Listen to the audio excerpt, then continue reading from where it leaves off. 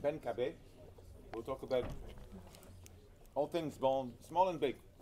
Big hand of applause, please. Congrats. Good afternoon. I am Benjamin Cabet. I work at the Eclipse Foundation, and you might or might not know that we have lots of cool open source projects for doing IoT. And today I want to talk about lightweight M2M. Who knows lightweight M2M? Who's heard of it? Few people, well, couple people. Who's heard of co-op? Maybe later, earlier this afternoon. Okay. So yeah, the idea is to talk about device management, and I don't have a remote, it seems. Okay. Well, the thing is, of course, the IoT, now we have all those cool protocols like MQTT and all those frameworks for home automation and so on and so forth, but how do you actually manage the device? Like when you have a fleet of devices, how do you reboot them? How do you set the settings, like the cellular modem settings? How do you manage the software that's running inside the devices, including maybe the firmware? How do you change the settings of the software that's running? How do you monitor that the device is communicating in a correct manner? Like you want to see how many bytes were sent and received and stuff like that. So you need to do device management, right? So usually what you will do is that you will have your devices on the field that run some sort of agent, ideally something that's built in the firmware and that will allow at any time from a device management server that the device is talking to do actual device management. So usually you will have, you will try to set up a secured communication, right? Either using certificates or using pre-shared keys. If your device is very constrained, that might be the best option. But yeah, the idea is that from the device management server, which might not actually be the server where your, I mean, if you're doing a smart thermostat, you might not host the actual data, application data might not live in the same server than the server that is being used for device management, but still you need to have this infrastructure, right? So there are a few standards. Some of them have been around for many years. You might have heard of TR-069. OMADM is what is used basically in all your cellular, in your mobile handsets, right? This is how the carriers upgrade the radio module in your device. And there's a new standard, a more recent standard called lightweight M2M. It also comes from the Open Mobile Alliance, the guys who did OMADM. And yeah, basically all those protocols are here to help you manage a fleet of devices. And no matter what is the actual software that you're running, you're really at a lower level. You want to manage the device, right? So lightweight M2M is built on top of co-op. OMADM, the previous version was HTTP, SOAP, XML sort of stuff. I mean, there were other transports as well, but it was very heavy. And lightweight M2M is really meant to be very, very lightweight. The fact that it runs on top of co-op means that, well, not only in terms of bandwidth, it's going to be very efficient, but it also means that actually you can have some funky ways of doing the actual transport of your device management packets in the form of short messages. Like if you want to bootstrap your device over SMS because, well, just the internet connectivity isn't there yet, you may use SMSs for that, right? Oh, looks like I have a duplicate. I knew I had it coming. So yeah, basically the idea is co-op is REST on top of UDP. You may or may not know, now you know that.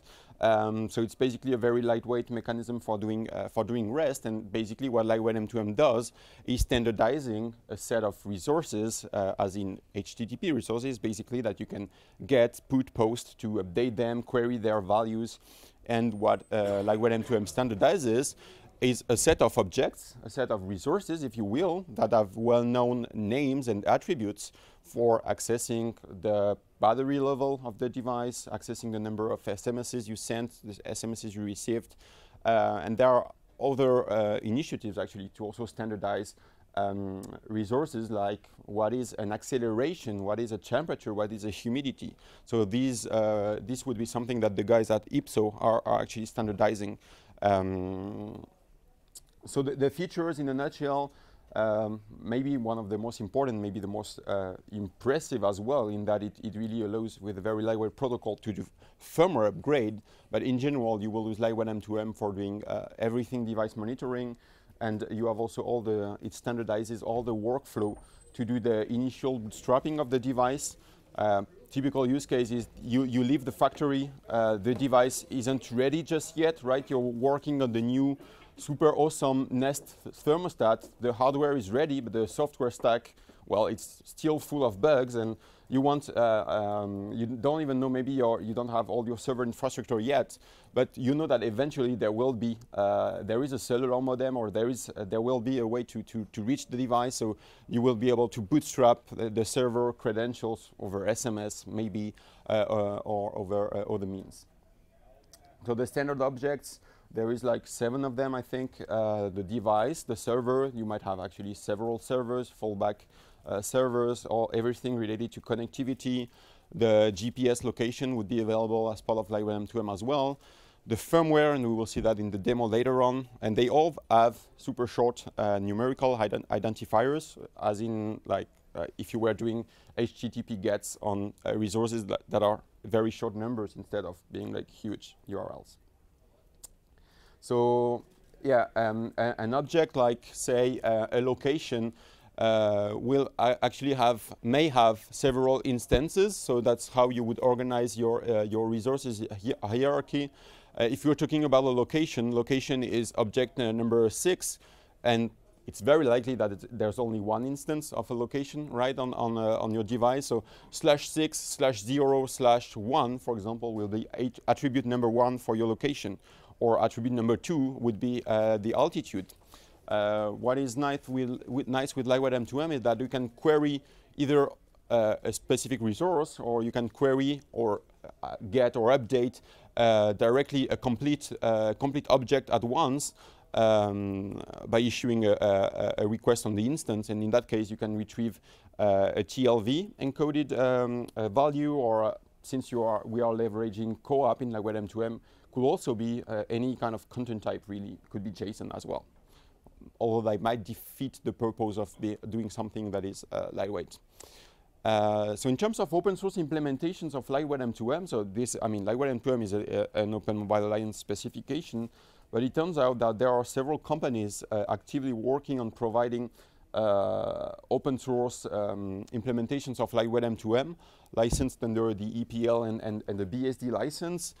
So those companies would be Sierra Wireless. They work on, I mean, they do cellular modems basically. Bosch, they do tons of connected devices. Zebra Technologies, they do connect devices as well.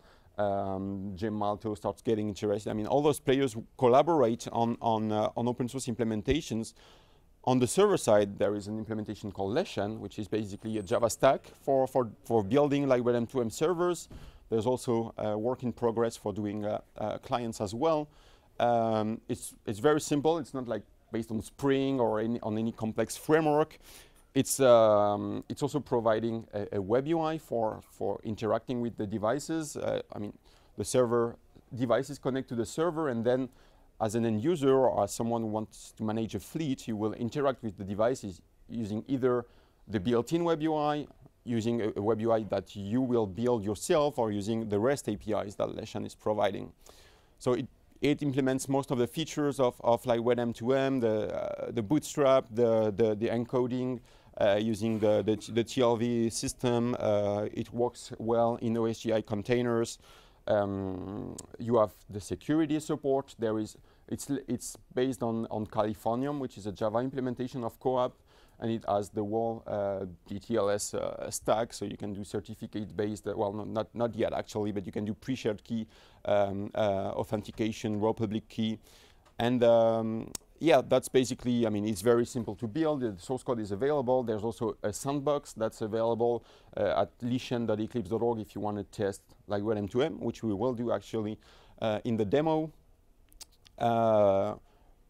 I won't go through the code in details, but basically the API for building a server and for extending the server is really simple. You get nice callbacks whenever a new client is registered. You have basically a handler to the client, and If you want to update a specific value on the client, then basically you will create a specific request, a write request to update. In that case, that would be resource number 13, it seems. That would be the date. Resource number 13 on object number 3, instance 0. So that's very likely the device object. And you can perform the actual request. So that's /n client support is under construction. So you could also, if you are interested in running a Java lightweight M2M client, could do that as well. Project plan is, yeah, as I said, certificate-based authentication. The project is still in the process of moving to eclipse.org. Doesn't support JSON just yet. Doesn't support SMSs. But these are features that are in the roadmap for the project. Well, I have a similar slide at the end. On the embedded side, and this is where it gets really interesting, Wakahama is a C implementation of lightweight M2M, and that runs on very, very constrained devices, as we will see in the demo. It's a C client. It's not meant to be used as a shared library, right? It's a client that it's a set of files that you use to actually do a porting of lightweight M2M for your specific device. Basically, the only dependency is on sockets, right? You need to be able to open, close a socket, and then send and receive on the UDP socket. So it's actually pretty easy to do the porting on most. I mean, on most devices, the API is very, if not POSIX, it's looking very much like POSIX. Maybe there is a different name for socket send, and you will just need to do a very simple porting. There's no built-in DTLS support in Wakahama. You have to provide that yourself. But again, I mean, on many IoT devices, you do already have support for doing DTLS. I mean, you have a hardware acceleration for encryption and stuff. So you're not that far from bringing your own DTLS implementation usually. Features that are supported, again, most of the lightweight M2M features. No JSON support here neither, but you can read resources, do the observe mechanism.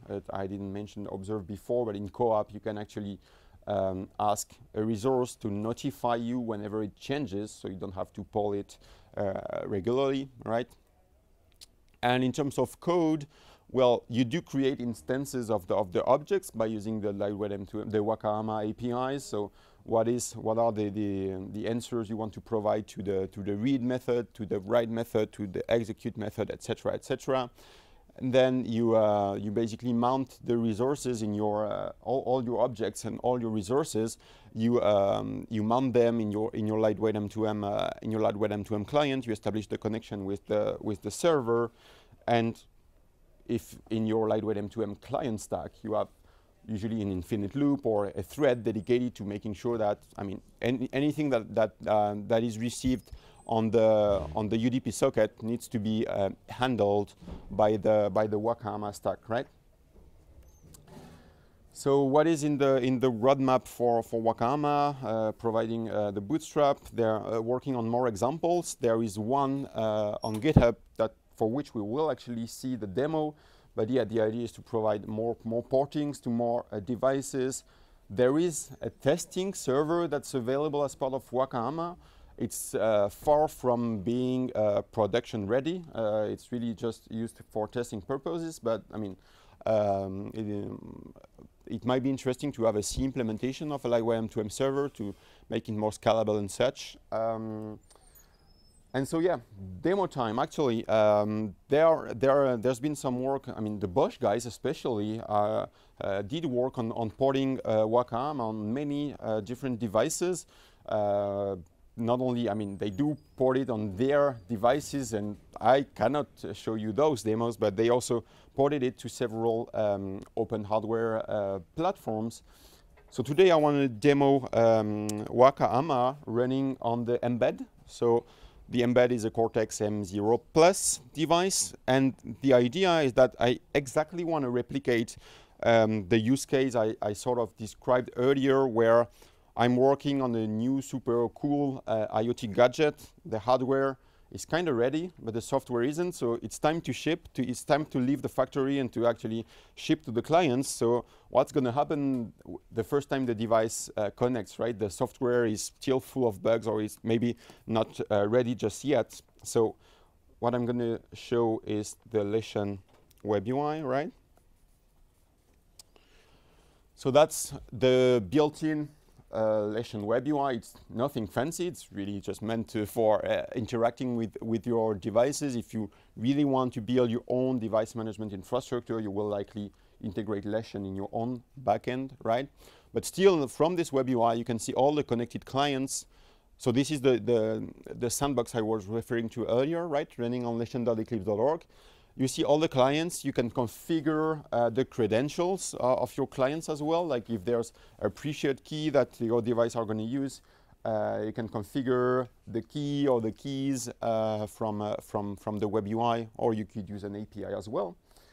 So that is my sandbox. That is my embed device. It's going to connect to the internet through I'm sharing the connection from my laptop, but I could have used a Wi-Fi capable device as well. So I'm going to turn it on. Just providing power. All right, device is turning on. And the only software that's running right now on the device is Wakahama. There is only, as part of the firmware, if you will, there is my Wakahama /LightWebM2M daemon. And at any time, I can use Leshan to browse what are the standard resources, standard LightWebM2M resources that are available. So here we're talking about an embed device, an NXP micro, but it could be any other device, right? They would all expose the same standard resources. So if I'm interested in reading the device object, then I can retrieve the name of the manufacturer. I can retrieve the model number of the device, the serial number, the power, voltage, etc. So here I did read the wall content, but I could also read attribute by attribute. There could also be, in this example, there are only 3 objects that are made available by the device, but there could be more, right? If you remember the IPSO smart object stuff I mentioned earlier, you could decide that you are actually also exposing the temperature of the device as a standard resource, and you would know, it would allow anyone to actually discover the capabilities of the device easily because they conform to a standard description that is part of the LightWebM2M standard. So what I'm really interested in the context of the demo is the firmware object. The firmware object allows me to write either the package or the package URI resource. Most likely you will use the package URI, but the idea is to flash a new firmware, right? So you can do that in band. You can use UDP and CoAP. Not sure that would be a good idea, but you could try and directly write a new binary firmware into resource /5/0/0, or you can flash a new, change the value of the URI attribute to just provide the URI to a binary that is available somewhere on the internet and downloadable through HTTP or FTP or whatever. So in my case, the name of the binary would be that one. It's hosted somewhere on a server. I want to update the value of the attribute. Where am I? All right, I did update the value, but the update is going to happen as soon as I start clicking the exec method, right? So right now the device is actually downloading the new firmware. It's going to reboot when it's done, and we will see that we're going to turn this device into a more useful device in the form of a device. So in the meantime, it actually lost the connection with the server, right? That perfectly makes sense. And now we actually have a device that blinks an LED, but it's also now running a complete, a real application that allows me to control and to display the values of the temperature of a demo that we have on the Eclipse Foundation booth. And I retrieve the temperature using MQTT. So I'm basically running at the lower level, I'm running a Wakahama LightWebM2M stack for everything device management, but on top of that, I can do whatever I want. In my case, that is running an application that uses an MQTT embedded client, and update the status of the LCD depending on what are the MQTT messages I receive. And for those who have a good visual memory, we can see that now that the device is back. If I ask for the device information again, the model number that is being reported is different from earlier. Now I'm basically running a totally different application. So that's basically the demo. A few more examples of running Wakahama on very constrained devices. The Spark Core, you might be familiar with the Spark Core. It's an STMicro Cortex M3, 20Ks of RAM, 128Ks of flash. And the Bosch guys, what they did is that they ported Wakahama for the DTLS. For the security support, they ported tiny DTLS with pre-shared key support. So they are not exposing a shitload of lightweight M2M objects. They just expose the device object, but that's still, I mean, that's still useful for retrieving battery level and the like. So an empty firmware, basically an empty app on the Spark Core would be 75Ks of flash, 13Ks of RAM, and adding the lightweight M2M example, that is Wakahama plus tiny DTLS, is an overhead of only 3Ks of RAM, 32Ks of flash storage, right? The U-blocks, it's actually compatible with the embed APIs, only it also does GPRS. So in this case, they ported way more objects. They are exposing the server information, security information, firmware, etc., etc. And the complete application is the real-time OS plus a command line interface plus lightweight M2M. And it's in the range of 80Ks of flash, 22Ks of RAM. Yes, I'm actually through the presentation. So Arduino Mega, same sort of footprint. There is a Lua binding for if you want to do, I mean, for easing the DTLS integration, you could do that using Lua APIs rather than providing a DTLS at the C level.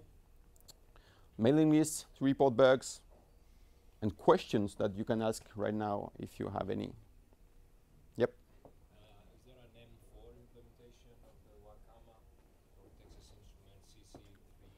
That is a good question. Yes, question is there support for M4 devices like the TI CC3200?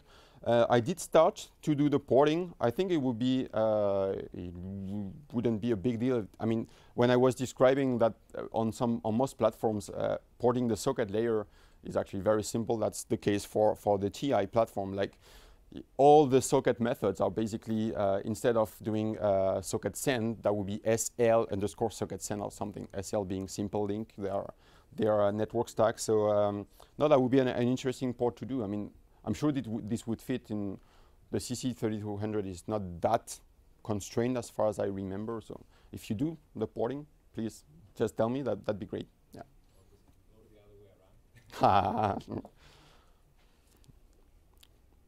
Are there other questions?